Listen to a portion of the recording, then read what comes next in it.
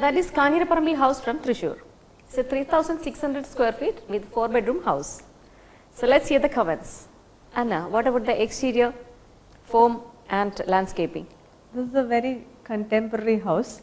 They've used strong rectilinear lines to create interest even outside and also inside. I don't think there is much space around the house, but then they've also done landscaping in the backyard. They've taken the landscape to the upper level also.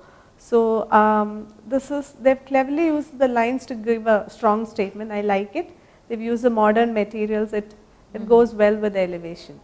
And what do you think, Arun? I think it's a very bold statement of design. They've gone for very straight lines and very big openings in glass. And like she said, there is very little shade, and for the climate in Kerala, it's going to be very tough to both clean and also have some protection from the sun. We have very harsh sunlight with good glare. So our climate needs to have proper protection. Okay. And there is a glass shade in the front with a small iron section supporting it. And generally glass is kind of widely used these days, but a lot of problem occurs in maintaining them. There is always a chance of algae growth and accessibility for cleaning. In those terms, I don't think glass is a very approachable material, and we have to learn to use the right material. I mean, we have to choose what is to be given for shading. Glass will not give us shade; it will only protect from the sun, from the rain hitting in. Okay. So you have to control in those terms. And generally, it's a very simple house in the form wise, and very simple landscape. They don't have so much space to experiment a lot, but they've done it quite well. Okay. What do you have to say on interior space, flooring and kitchen?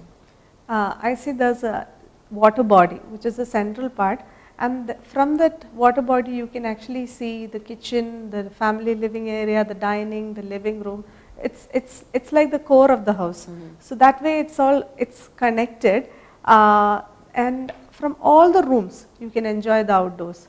They haven't used any grills for the windows. In places where they've tried to put the grills in the garden, so that when you open the windows you see the greenery outside. I like the double height living room. The light coming through that big window that we talked about in the exterior brings in quite a drama into the living room. They've used bold red color. They've teamed it up with grey.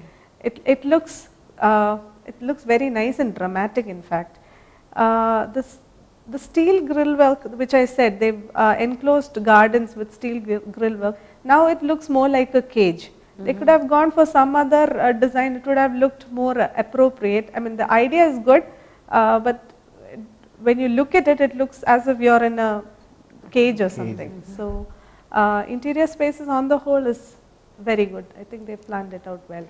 What do you have to say on that? It's a very bold move with a lot of colors. I would say the outside looks very subtle, and a person when he enters inside will be shocked. There's very loud use of red, there's green, and there's a very heavily done staircase which I would have gotten rid of.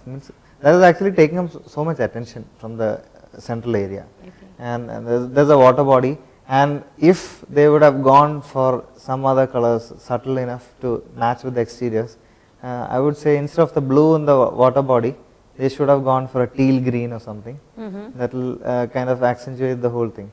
And they have light color flooring in the ground. That's very interesting. That it actually adds to the size of the house. Okay. And they have tall windows and windows that are coming down.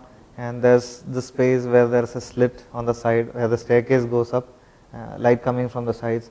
The exteriors have nicely blended in, and it's a very bold move to go without grills for the windows.